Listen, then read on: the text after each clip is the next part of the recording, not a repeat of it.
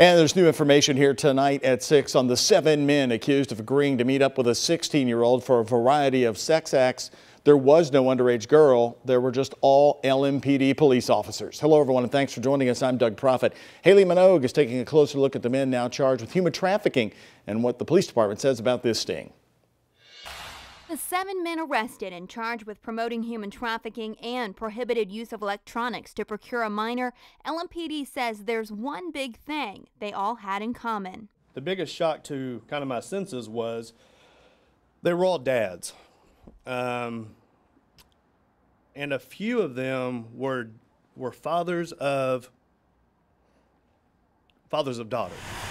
LMPD tells us 115 individual times they were contacted by people responding to one of the 6 ads that they posted over 2 days. A 16-year-old, which was the age that we had used for this operation, cannot legally solicit herself for prostitution. So that's where the human trafficking part falls in. And over 12 times they had eyes on potential perpetrators who ended up driving away from the hotel they set up operations at. But the men who they say came inside were greeted by police. They were a female officer. She answered the door, opened it.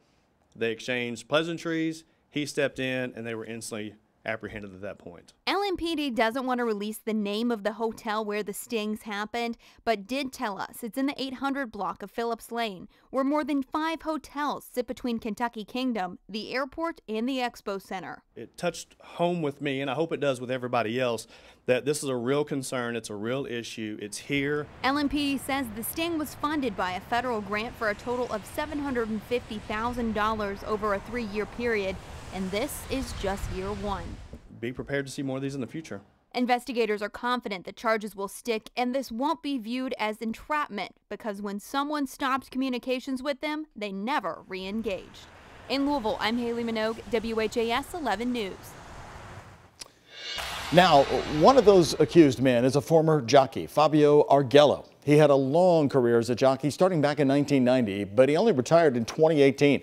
His winnings totaled $23,654,000 throughout all of his years in racing. The biggest win was the 1992 Kentucky Oaks, riding Love Me, Love Me Not.